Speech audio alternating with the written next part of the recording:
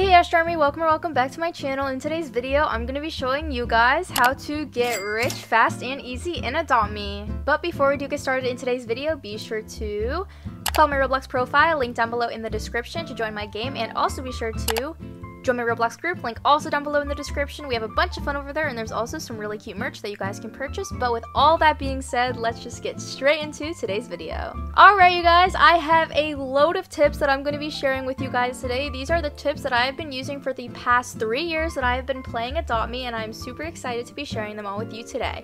So without further ado, let's get started. Alright you guys, so my first tip revolves around the Adopt Me eggs. One of the biggest advantages Adopt Me gives you straight away is the luxury of making bucks, which is something that can help you tremendously.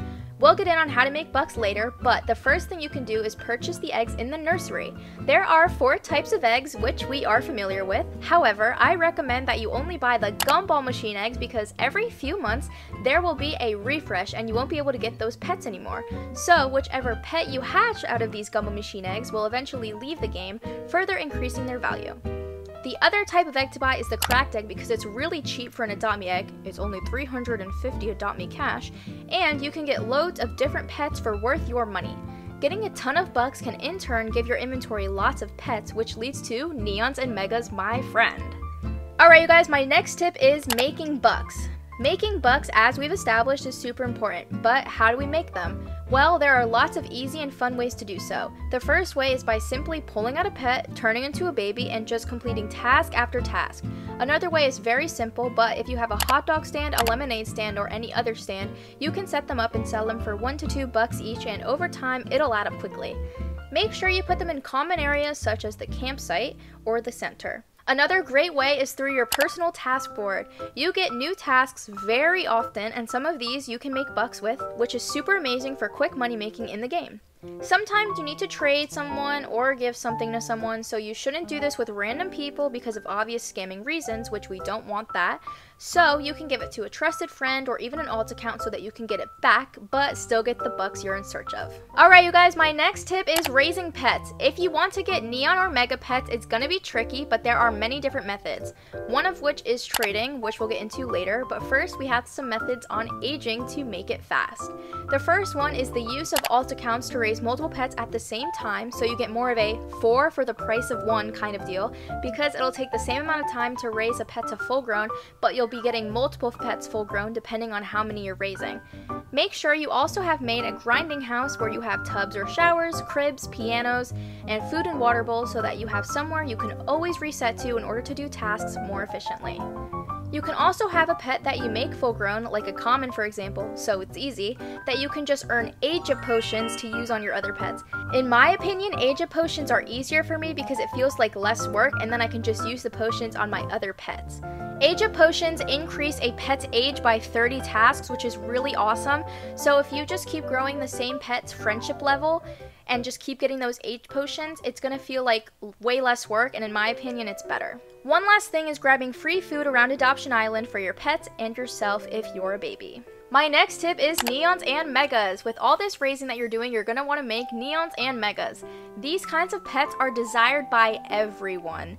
This means that you'll want to trade them. I know it'll be hard seeing your work go away, but there are ways to trade them for your own benefit. Trading is next, I promise, but I'm speaking from experience that I get attached to my neon and mega pets and never want to trade them. It's a problem. But once I get a really good offer and I decline it, there's always regret. Be sure when you have a feeling an offer is good, just hit the accept button because it's benefiting you and growing your inventory, which is why you're here, right? You want to learn how to do that. Perfect. Also, I'll let you in on a little secret. I have a few videos on how to make neons and megas faster so that you can do this more often. Okay, now let's move on to trading. There are certain ways to do it for your own benefit. Trading is a great way to build up your inventory. For example, there are many different trading challenges that you can try to complete in order to build your way up. Some of these challenges include the common to legendary challenge, or if you want an even bigger challenge, you can do the common to neon or mega neon challenge. I have some videos on these topics which are a little outdated, but they can still be helpful. I'll put them in the eye in the corner, but please comment down below if you want me to make an updated version of any of these videos. Another way trading can help you in Adopt Me is by profit trading. Profit trading is where you start with something, trade it for multiple items or pets, then you only trade a portion of those items back for the same item you originally started with. Profit trading with neons and megas is my favorite thing to do. I can't tell you the amount of pets I've gotten from doing this. Obviously, this can be very difficult, and keep in mind you might have to switch servers as you want to do this with different people because certain people have their own values. Also, be sure to always trade for overpays because they will help you out so much, and people often overpay for something they're looking for. This can include preppy pets, and I am speaking from experience to be honest, so this can be a great tactic. Before we move on, if you don't know about certain scams, please update and educate yourselves with the most recent scams so that you're protected from this, because while trading is the best way in my opinion to grow your inventory fast, sometimes there are sketchy people and you need to be aware of that. But don't worry, most people are kind, and if you're kind to them, chances are they'll be kind to you also. But all in all, trading challenges, profit trading, and more are very efficient ways to grow your inventory, and it's definitely my favorite way too. Alright you guys, my next tip is values. Something we talked about in the last tip was values. Values are super duper important for playing Adopt Me and for growing your inventory. Want a bat dragon? Do you know the value of a bat dragon? If you don't, how are you going to trade for one? Values are the most essential tool for learning how trading runs this game. But not to worry, there are many resources you can use for values. These include recent YouTube videos. Keep in mind the keyword recent. Old values will be no help because values change so frequently. Other resources include Elvabread Values. He has a YouTube channel where he posts these every once in a while, so I will leave that down below in the description. And he also has a website where you can check your trade with someone else's in order to get a pretty good understanding of what your trade might need to be, value-wise, in order for it to get accepted. There are so many other kinds of methods that I won't fit into this video, but I can make a separate video on how to learn values if you would like. So these are all great resources for values, and I highly recommend learning them in order to understand Adopt Me more. My next tip is participating in updates. At the time, Adopt Me updates every Friday. These updates can include anything from pets, items, limited things, etc. There are even month-long events like Summerfest, Springfest, Winterfest, Lunar New Year, I could go on.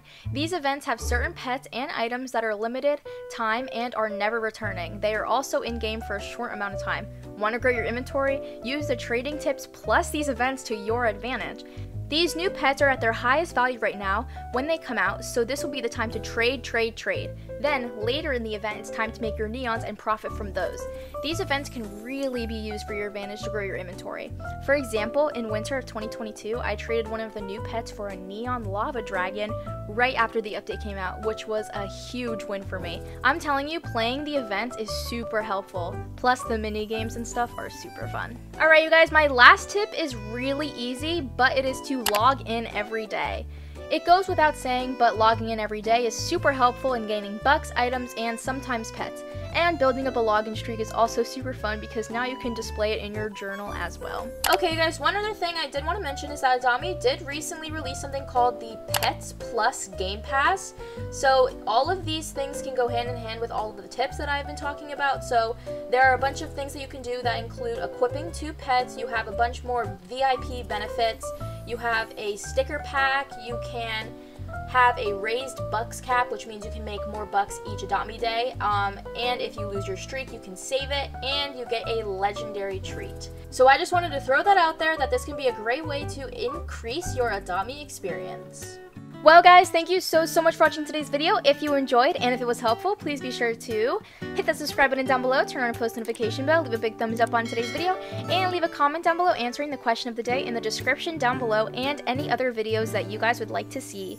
I'll see you guys in the next video. Have a great day or night. Bye!